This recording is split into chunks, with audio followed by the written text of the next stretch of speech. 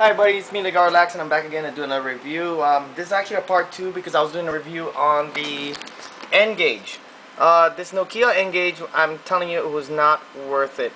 The control scheme is going to be 7 and 5 for A and B, basically. I have a little habit that you're so used to pressing over here as a start button, but in order for you to move this around, you have to navigate your controls like this from this and to this bottom part. This is how you do it, basically using this hand. So if I'm gonna go to my menu, I go right here, and if I go to my media, I don't press this button or these buttons. It won't work. I have to go click option, then click open just to pass through. And then now I am going to continue on moving this in. Continue. So the start button is in the bottom left right here, and I continue on playing Rayman. And like I've explained it to people, like, this is one of the lousiest designs they've ever made, and since the damage has already been caused from their first design, that no one would take this console seriously. Excuse me. I like to drink a lot of soda.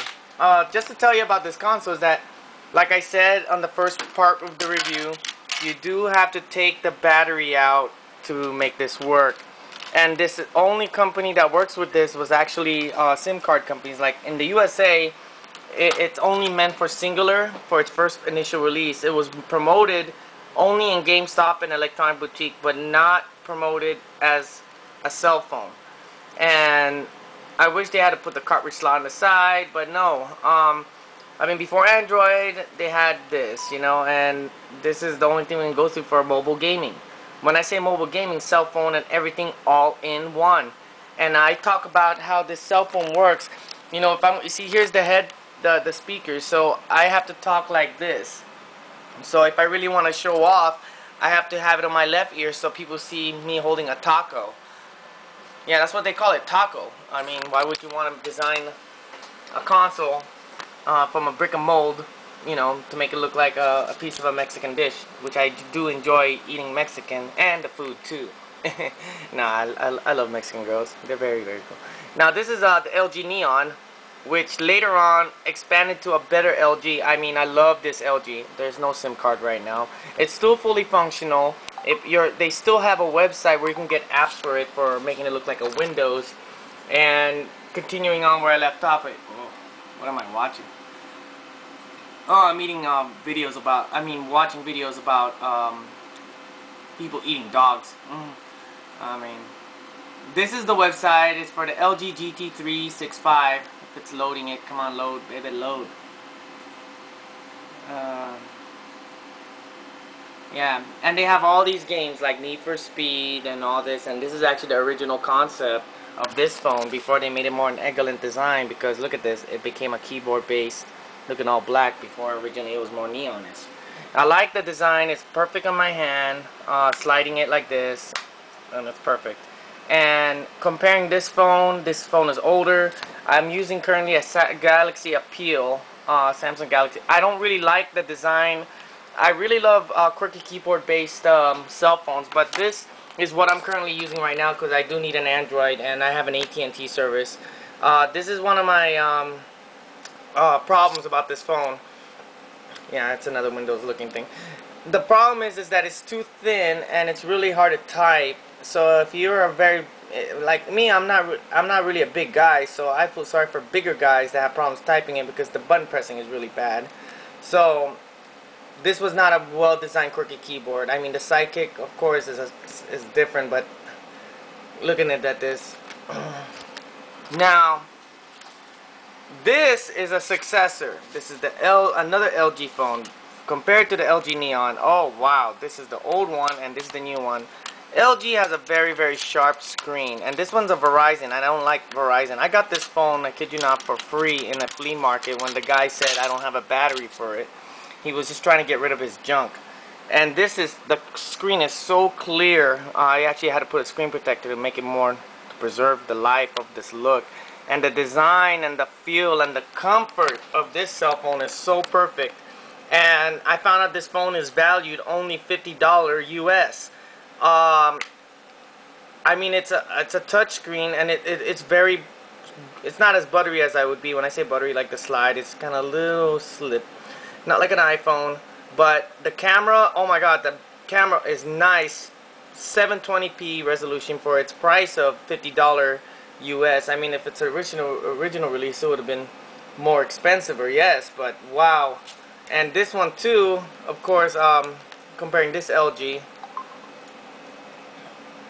I mean, it's really, they're sharp. I love LG. I mean, you can see all, even my monitors, my multi-monitors are all LGs, you know, right there, you know, because I use LG monitors. And look at this. This is one of my favorite. I use this as a game console. Comparing the Nokia, the only OS they moved on to was never been Android. They moved on with Windows. So comparing this, this is the best way to play games. I mean, wow. I am going to play some, here's an example. I have emulators installed in here, and plus the Android about it is that it only has a 2.2 operating system, and it's not bad at all. 2.2 was the very first operating system for the Galaxy Tab. And let's check this out.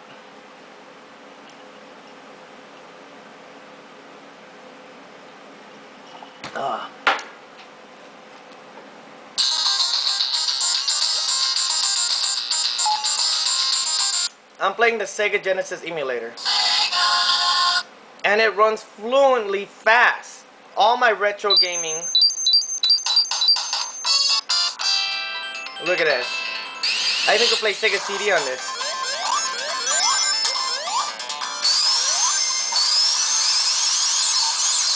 And it's very, very buttery.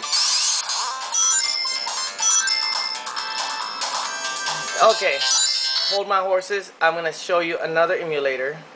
Super Nintendo with the Super GNES emulator. Runs very, very fast.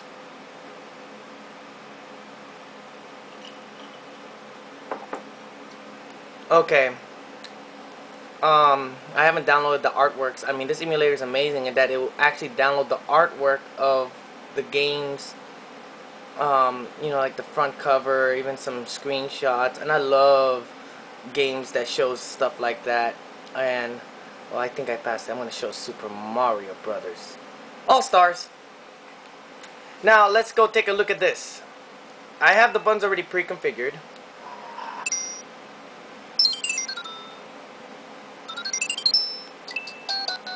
Look at that.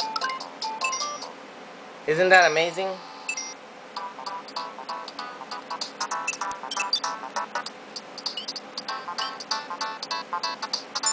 The game is running very, very smooth.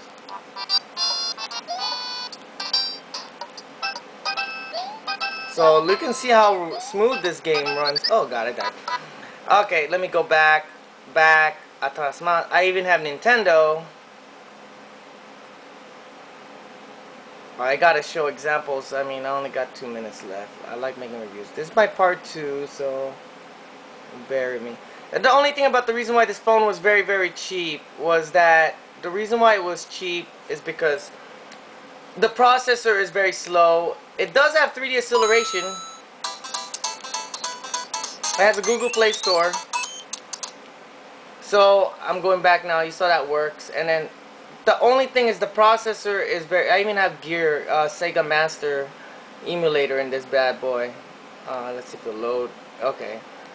I can use the keyboard to scroll down, and then if I want to play some Sonic, well, let me play some Shaq Fu.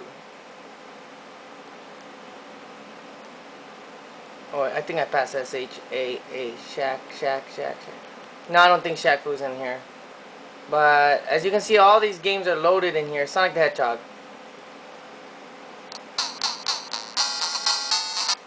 And it runs fluent. But the thing is, when I'm playing certain games, like 3D games, it won't work. This is the best way. Comparing this one to the Open Pandora console, this is a portable computer. This is a portable computer.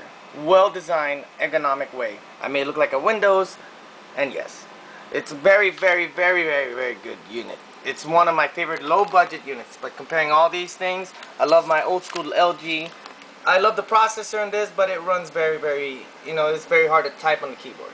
But thank you guys for watching. This is Chino.